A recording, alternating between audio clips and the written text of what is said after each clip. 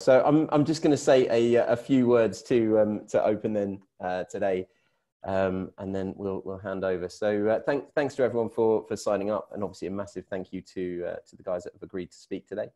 A bit of background for those of you that don't know me. My name is Barry Cranford. I'm the founder of the London Java community. I'm not a developer myself. I run a tech recruitment company called RecWorks. So here at RecWorks, we've been on a mission for the last 12 years to find ways that recruitment can be a force for good in the tech industry beyond just getting people jobs. And that's been specifically around learning, mentoring, and career development. So we aim to create groups and platforms where we connect people that want to learn with others that want to share. And that can be on a group basis with events like today and communities like the LJC, or on a one-to-one level. So we introduce mentors and mentees through the Meet to Mentor platform and do a lot of things like that on a one-to-one basis. Most recently, we've been playing with this concept that's somewhere between the two of these smaller groups, smaller learning groups. And one of these groups is called Aspiring Speakers, in which we're aiming to encourage a new diverse generation of speakers. So this event is part of this initiative. And the idea is to provide a safe place for people to practice and get feedback while obviously entertaining you guys as the audience. There is one thing I'd like to ask, and I'll ask after each talk, but feedback is so important to new speakers. So if there's if anyone has got any feedback, please do share it. We'll hand out a form on the chat very soon. And so yeah, please keep some ideas on what you do like, and yeah, any kind of words of warm encouragement would be great. So with that, I'm going to hand over to Dan. So Daniel Zurawski is going to be speaking on Hypermedia-Driven RESTful web service with Clojure, Liberator, Powell, and OpenTelemetry. And Dan's a senior software engineer at Crew, which is a startup where he's helping build a digital bank where money meets friends. So Dan, when you're ready. Thank you. Thanks, Barry. It's a pleasure to be presenting here. Barry actually set me up with my first graduate job about 10 years ago or so. So it's always nice to be able to do this. Okay, let me try and share my screen.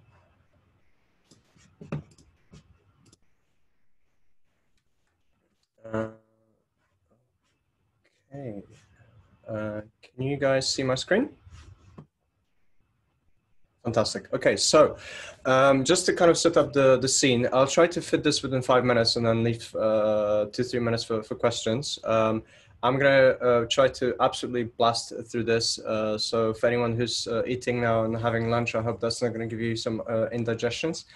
The purpose of this talk is not to introduce Clojure and not really kind of showcase Clojure. It's more of a general kind of concept about how you can build RESTful APIs that are conformant to the HTTP specification, leveraging just the HTTP protocol and JSON. So most organizations' internal APIs are a mess. We all build APIs almost every single day. We use tools like Swagger. We use tools like GraphQL. A lot of the time, GraphQL is a bit too much for just building a simple sort of internal API. And the truth be told, I think a lot of people will build simple kind of HTTP resources, not using GraphQL. And then they would slap Swagger on top of it, but then nobody ever even looks at the Swagger console. So you kind of have it, you kind of have the perception that you can interact with it, but nobody really uses it. I would like to introduce you to Hypermedia-Driven RESTful web services. So the concept here is we want to leverage just HTTP and JSON to be able to do service discovery and service traversal and getting kind of fetching resources across services. So there's a couple of concepts I'd like to introduce, and then I'll show a very quick demo. So the first concept is this Richardson maturity model. There's a very interesting article on Martin Fowler's website that talks about the 4 different levels. Level 0 being just basically HTTP. So we're just saying we're using HTTP, nothing else. Level 1 is where we're saying, okay, so now that we're using HTTP, we will be referring to things using resources. So for example, /orders/1, which means that's the number 1, the first order from our order service. Level 2 is HTTP verbs. So let's say post, delete, get kind of semantics. And this is usually where it ends. So internal APIs usually either stop at this point, or maybe they will have a GraphQL, but a lot of the time they will not have GraphQL. They will maybe have some Swagger on top of it, but Swagger only really gives you these 3 levels. So a third level is this hypermedia controls, where you can add an element of discoverability and links using Hypermedia.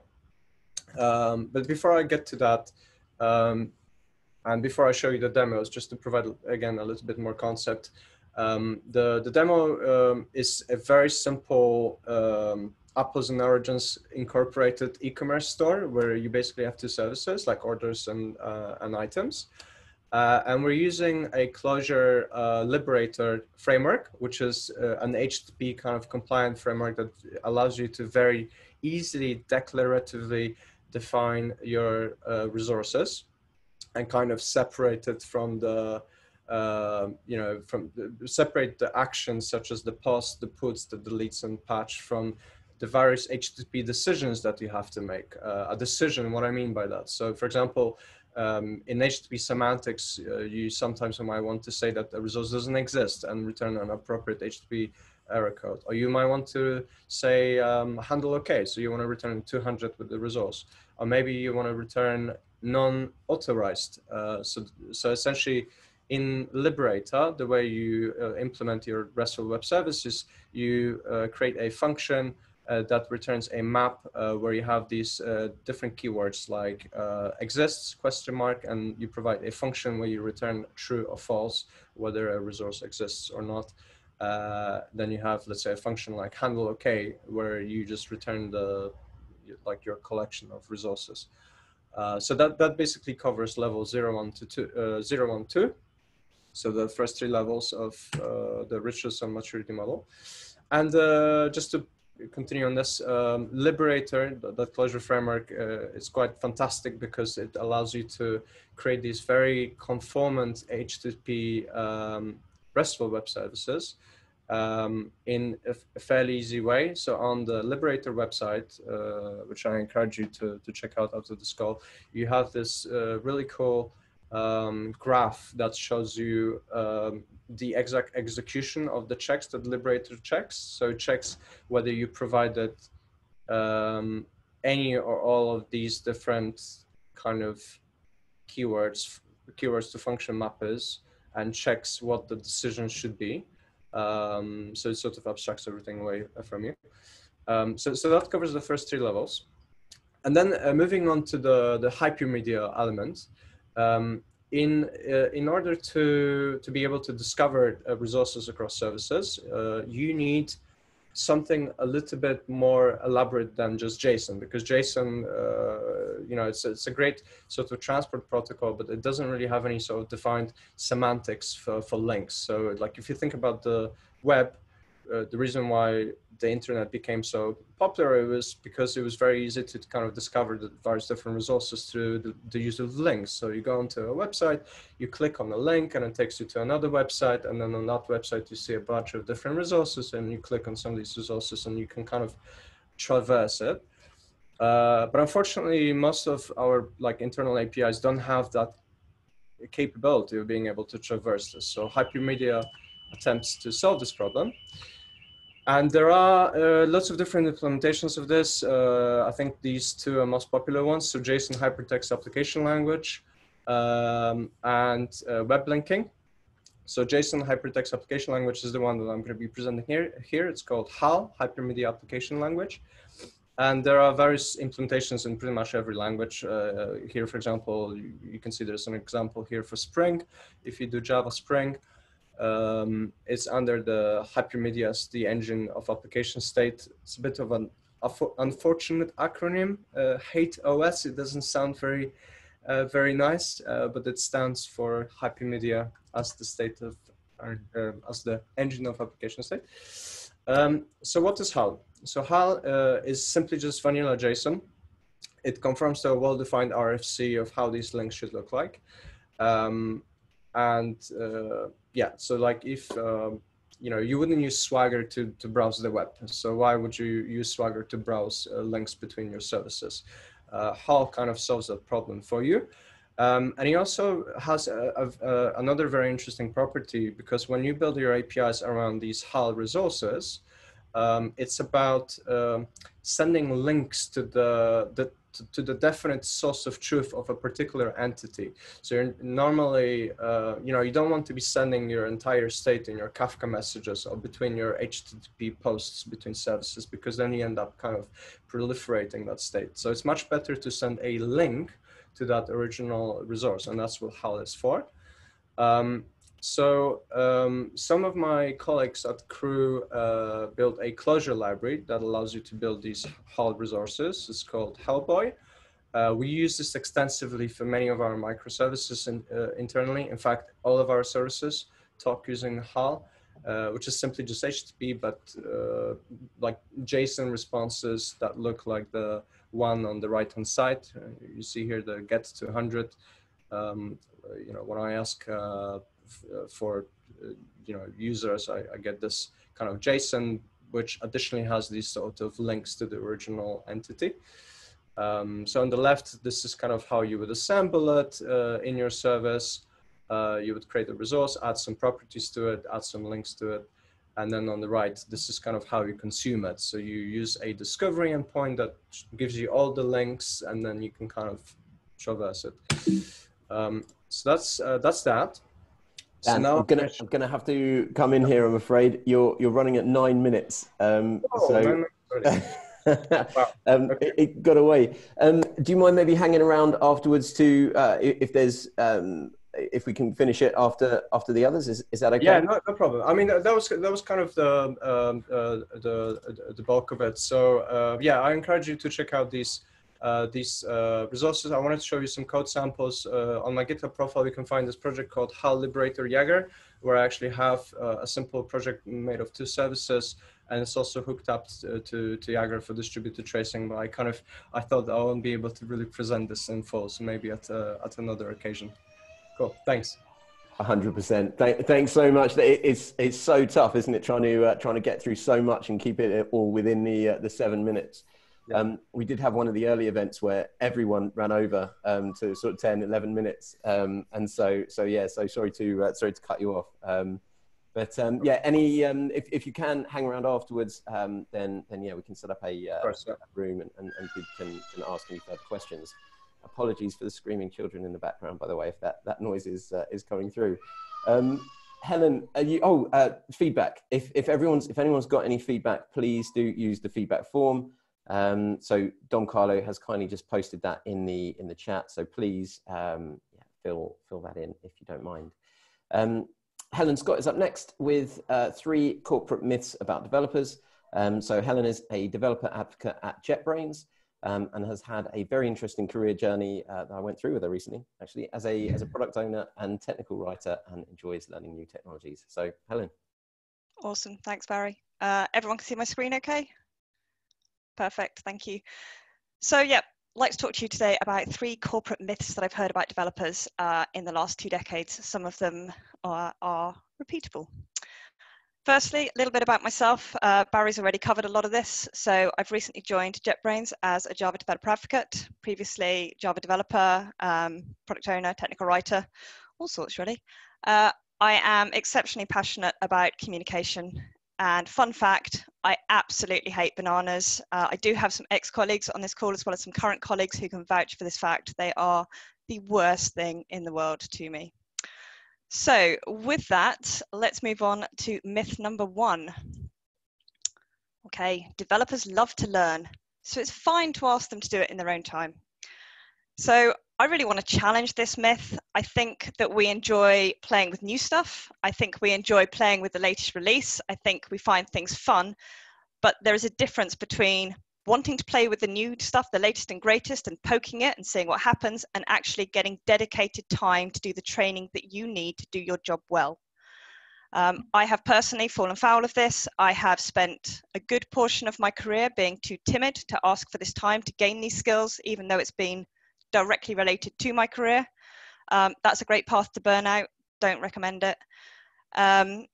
Yes, we all have to stay current, but what I would say is, especially in this current climate that we're all in, this learning needs to be managed, especially if it's on-the-job learning. It needs to be managed as part of your job as much as possible. You know, a lot of us have families at home. It's very trying circumstances as well. I would encourage you that if it's learning that is linked directly to your job, ask your employer for the time.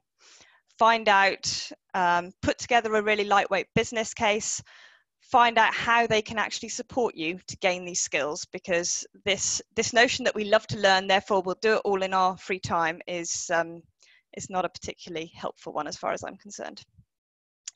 Okay, myth number 2. This is potentially my favorite myth. I think you're all going to recognize it. Developers are terrible at estimating. Therefore, it's okay to beat them up about it. We've all been there. I've been there. I've been the one in the room that said, this will take me half a day, and 2 weeks later, it's not done. It's exceptionally challenging, and I really want to understand why we find estimating so freaking hard, because we do. It's the same the world over. So I came to the conclusion that potentially the more accurate question we need to ask was, why are they so bad? And I realized it's because of unknowns. It's almost always unknowns. It's unknowns. It's unforeseen issues. It's like saying to a developer, here's a piece of string, tell me how long it is, but I'm not going to tell you how many knots I tied in it. We don't know, right? You have no idea how to actually estimate that piece of string or say with any kind of reliability how long it's going to take. So for me, history's the leveler here. If there is anything that you've previously estimated that is remotely similar, go back, look at the piece of string and the knots and work out, okay, how long did that take me? Am I being realistic? The last point that I really want to make on this one, and this one was really hammered home by Jean Boyowski, I really hope I'm pronouncing that correctly, in the book 97 Things Every Java Programmer Should Know. If you haven't got yourself a copy, do. It's awesome. You don't need to read it front to back. You can just dip in and out like I do. But Jean pointed out that done is a binary state. And honestly, my mind was blown at that point. I've spent my whole life going, oh, it's kind of done. It's nearly done. It's done tomorrow. Yeah, it'll be done next week. And I just stopped there and then. I was like, it's done or it's not done. There's no in between. There's no nearly done. So, and for God's sake, done is not a thing either. So it's done or it's not. And I would really encourage you to remember that when you're estimating and when you're giving that feedback, because nearly done or done tomorrow can send a message that perhaps you don't always want to be sent. Okay, third and final myth. Developers don't need thanks or additional reward because we love our jobs that much. It's wrong, obviously. It's also shockingly prevalent. I've seen it time and time again. It's especially toxic in sales-led organizations. Obviously, we need thanks just as much as the next human being. But this really got me thinking about what's our value. And we really need to know what our value is. Is it money?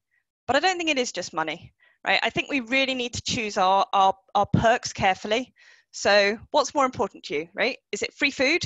Is it finishing at 2 o'clock every Friday of the month? Is it a monthly contribution towards your electricity bill? One-off payment for your home office, your birthday off each year? I've had all these perks, by the way. Complete autonomy and flexibility, free on-site gym. So what I would say is, are you getting your needs met? Not just the financial ones. Look at the big picture, look at the holistic view of your business and decide if you, as a developer, are getting your needs met. Don't cut me off yet, Barry. It's my final slide. Okay, so thank you. Quick summary, takeaways. Every time I look at this slide, I get hungry now. So point 1, ask for your company to invest in you and your skills on an ongoing basis. Number 2, challenge what you don't know. Look at the history. And please remember that done is a binary state. And last of all, know your worth. Know your complete package. Know everything that you are, and don't be afraid to ask for it. Thank you very much. Fantastic. Any Thanks questions? very much, Helen. That's the second person actually that's told me they hate bananas. I worked with somebody once Yes. who absolutely could not, like, almost had a phobia of bananas. There was a time in my previous role in an office where someone actually sneaked up behind me whilst eating a banana. I pretty much lightly screamed and ran to the other end of the office. Wow. Not even an exaggeration. Does anyone have any questions for Helen at all on the presentation?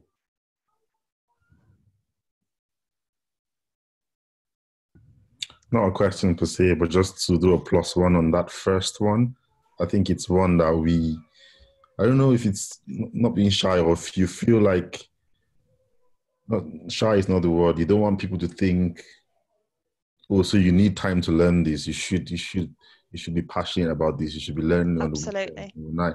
And it's okay sometimes just to say, I need a chunk of real time. 100%. Yeah, 100%. So I completely agree with that first one. Thank you. Great, thanks everyone. Just a reminder then of the feedback form is there. If you have any thoughts on Helen's presentation or on Dan's, please do share them.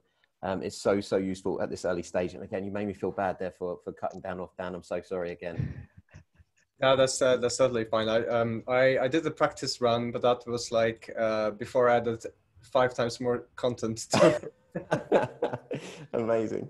Okay, so we are now onto our third speaker. I don't know what's happened with our fourth speaker. We had a fourth tentative speaker. Jamie, I don't know if you're out there. So if you are, then let me know. But I don't know if that's going to happen or not. So I'm going to move to our fourth speaker, Stephen Powell. Stephen, are you there? Are you out there? Hello, can everyone hear me? Yeah, absolutely. Okay, so Stephen's going to be speaking about the future of cloud-based music production. So Stephen is a lecturer in software development, the lead of cloud computing at a college. He studied creative music technology at undergraduate level and digital composition and performance at master level. And he came forward to us just, two or 3 hours ago, answered the call. So thank you so much, Stephen. I'll hand over to you. Good afternoon, everyone. Thank you for being here. As Barry said, I've had a bit of a little time to prepare, so do please forgive me if I and ah my way through this. So my name is Stephen Powell. Obviously, you've heard a bit about my background. My degrees, as well as being music oriented, were very technology and coding orientated as well. So it wasn't just me messing about with the synthesizer all day. It did require quite a lot of coding. And that's where my love of it began. And when I left my degree, when I finished, I got into music and composition, but very quickly got into technology because I just enjoyed it at the time. First of all, I'd like to say that I'm not a huge expert on cloud computing. I don't currently work coding and developing for the online music production industry. So this is, to a certain degree, an opinion piece of a very interested person. When I started music production, it was almost totally desktop applications or hardware. There wasn't any mobile applications. That really wasn't happening. And I don't think, as far as I know, there was any cloud-based applications. The tools I used were quite processor and RAM heavy and hard drive heavy, depending on how you made music. But at that point, computers were okay. You know, they're beginning to get to the point where they could deal with that kind of stuff without having too many worries. Now things have hugely changed. You have all kinds of applications, both on the cloud, desktop, and online that you can use to make music. And in fact, I remember reading 3 or 4 years ago, there's the first example of someone releasing an album made entirely on a phone, which is really incredible. It's a real achievement.